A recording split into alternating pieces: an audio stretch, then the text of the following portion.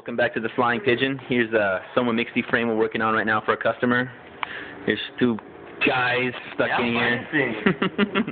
Our Brooks saddle selection is something new. $15 bike buckets. These are incredibly tough, resilient. Not the prettiest, but definitely inexpensive and durable. This is from our friend Woody, who's an LA-based inventor bike dude. Those are $15. They hook onto a rear rack. They just look like paint buckets, but they can do so much more.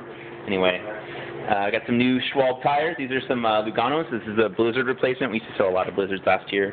Big assortment of B67s and B66s. Crazy polo bikes.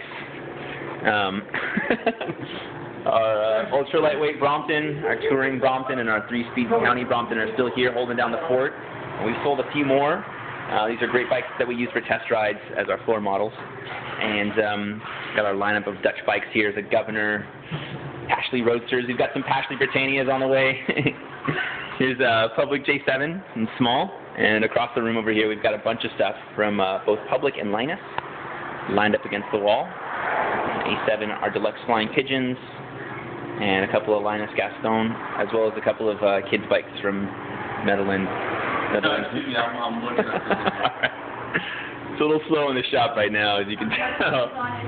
So, yeah, there we go. Got some clothes here. All these T-shirts are $15. $30 helmets that look like nut cases.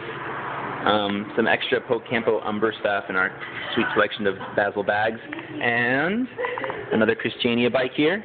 All right, guys, that's what we've got in the shop this week. Come on down and take whatever you'd like for a test ride. Hope to see you soon. Take care.